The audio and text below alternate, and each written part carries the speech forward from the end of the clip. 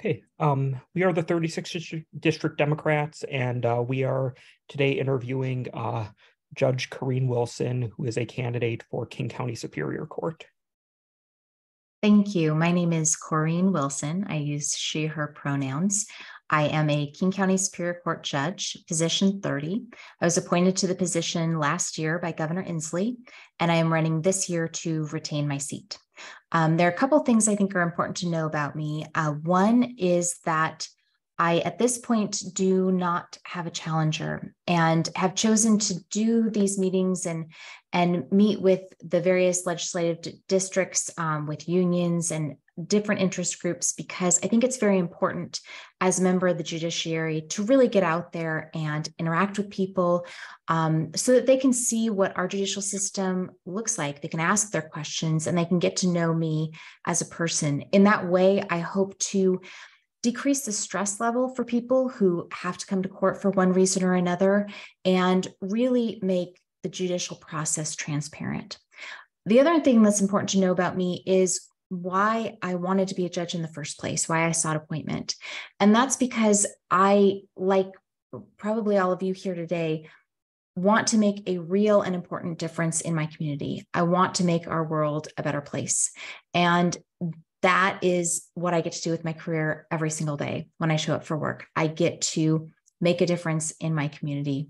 It's something that's very important to me, that I'm very passionate about, and that I am extremely honored and privileged to be able to do. Thank you.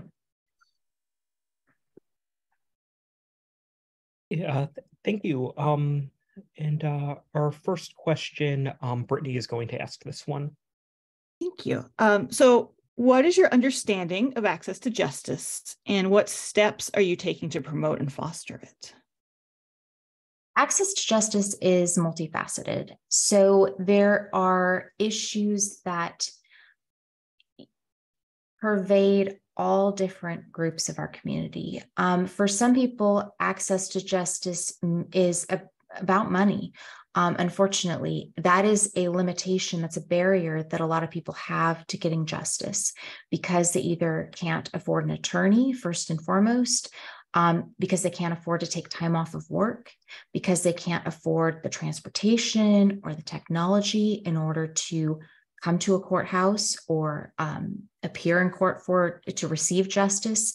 There are all sorts of different barriers. There are language barriers. There are physical challenges. There are mental health issues. It is like I said, an issue that pervades everything, every aspect of our community, and everything that we do in court. Some of the things that I'm doing to promote it: I was actually part of the very first binding civil jury trial to be held over Zoom in the country. And I got to see firsthand how technology can be used in the courtroom. It is one way that access to justice can be increased. It is not, I want to start out by saying it is not a one-size-fits-all solution, and it does not promote access to justice for everyone, because some people don't have that access to technology. But for the people who do, it can often mean that they don't have to make an impossible choice between, do I show up for my court hearing and lose my job, or do I keep my job and not show up for my court hearing? Allowing people to appear online oftentimes alleviates that issue. It can alleviate concerns with childcare. It has diversified our juries, which is wonderful to see.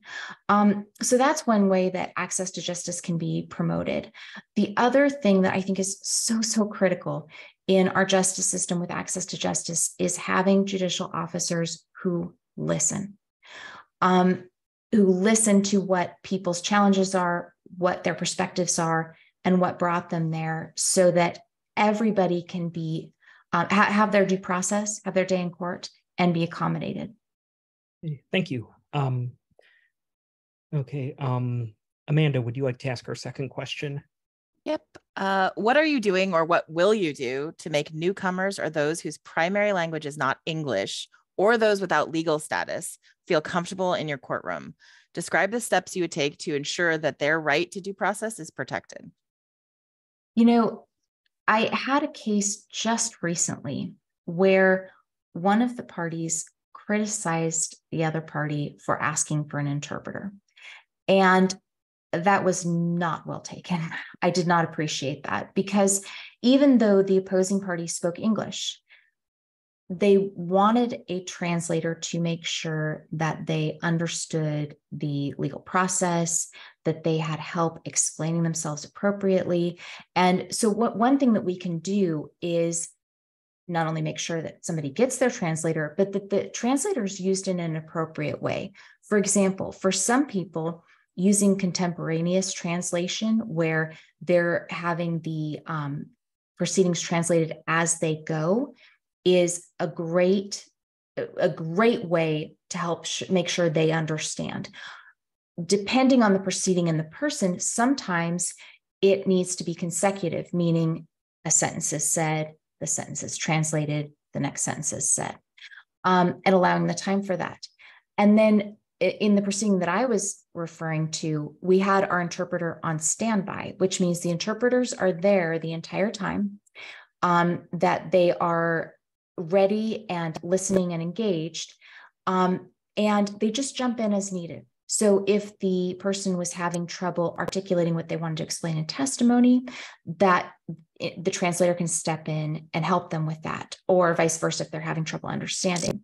Now, that is just one aspect of the question. The other was making sure that people who maybe their legal status is in question, that they feel comfortable. There are a few different things 10 seconds. to, what was that? Oh, 10 seconds. Okay. Just making sure that they understand that that doesn't affect, or conversely, how it affects their proceeding, is an important step to take as a judicial officer. Time. Thank you. Oh, okay. Question number 3, Barbara.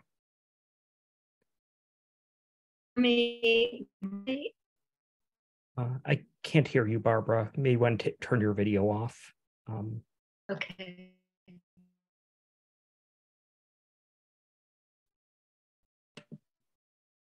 Okay, let me try again. I may have to defer to someone. Yeah, we can. Asking. Can you hear me? Yep. Great. Judge Wilson, can you tell us about a recent decision of the Washington Supreme Court that addresses racism? Are there steps courts can take to address racism or implicit bias in our court system and processes? Yes, the Henderson case, which I don't know if you're familiar with, it addresses General Rule 37, which specifically talks about racism and bias in court proceedings. Henderson did a really good job. The state Supreme Court did a really good job of explaining dog whistle language, meaning language that may not to someone who isn't of a specific race sound like a racist comment, but it calls into people's minds a stereotype, or perpetuates a stereotype, a negative stereotype against, specifically in that case, against racial minorities. And that was really a good, it's a great decision to read.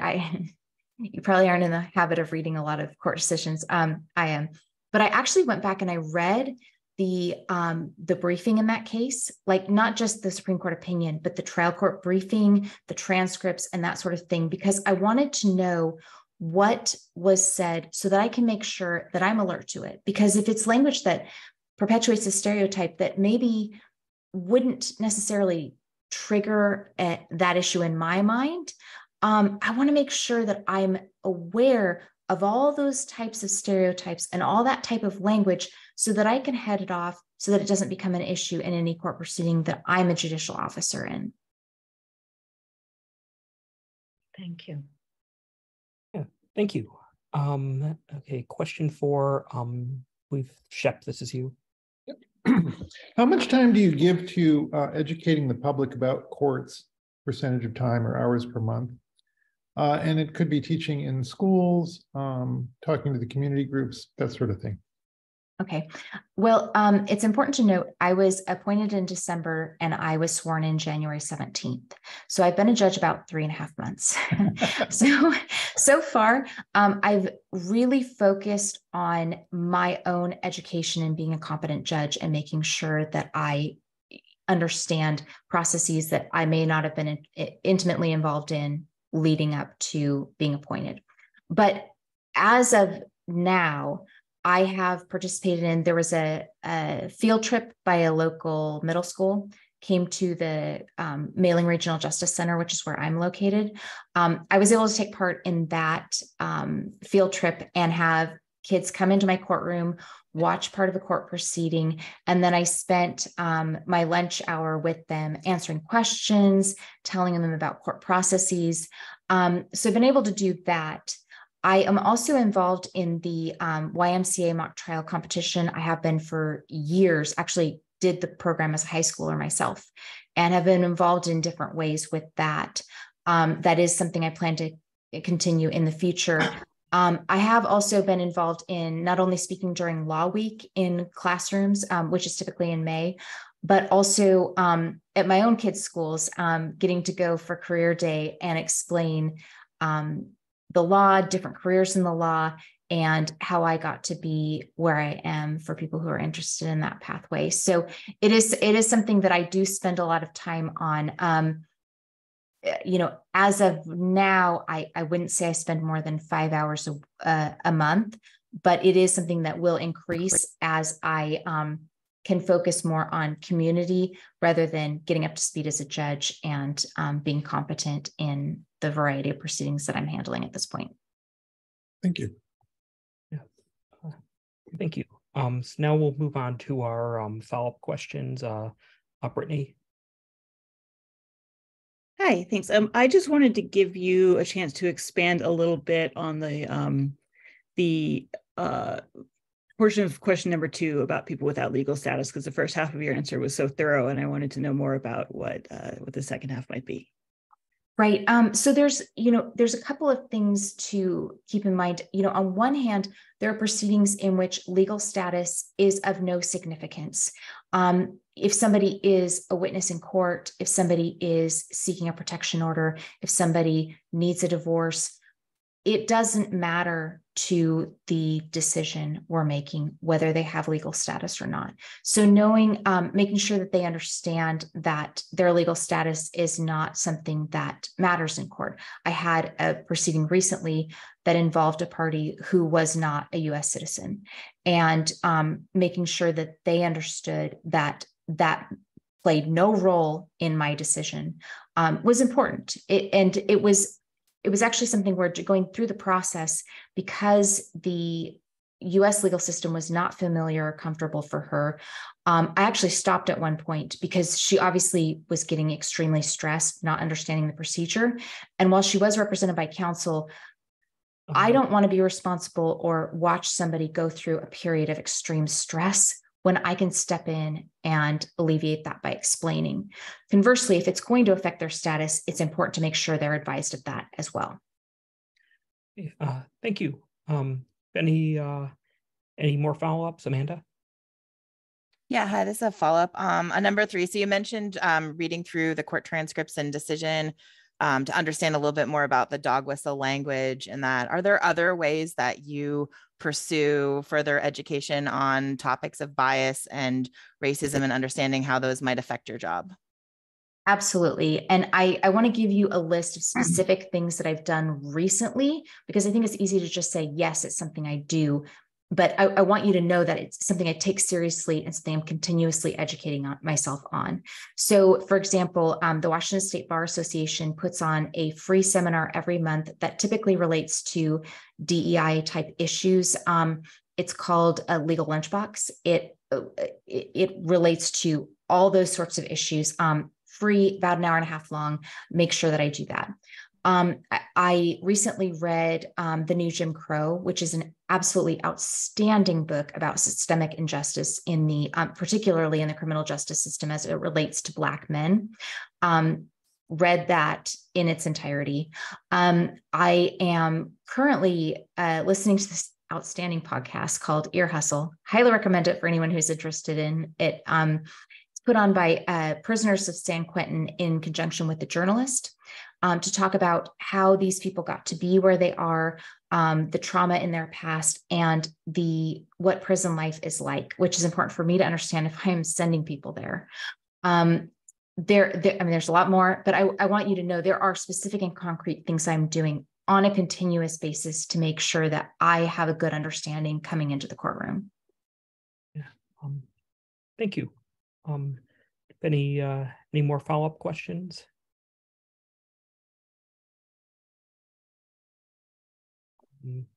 If nobody else does, I have one. You had mentioned, I think, in the answer to one of your questions, I believe it was I believe you had mentioned something about divorce proceedings. I actually wanted to ask a little bit more, not so much about that, but about how what steps you take in the courtroom to protect victims of domestic violence, and I guess you can take this one from there. Right. Well, domestic violence, it pervades a lot of legal proceedings, not just divorce. Unfortunately, there's a lot of violence perpetuated against women, and there is a lot of oppression against women, even if it doesn't rise to the level of violence. So some of the things that are important to understand is how to interact with victims during sentencing. Some of them don't want to be there, and for a very good reason. It's not because they have nothing to say. It's because they're afraid to use their voice.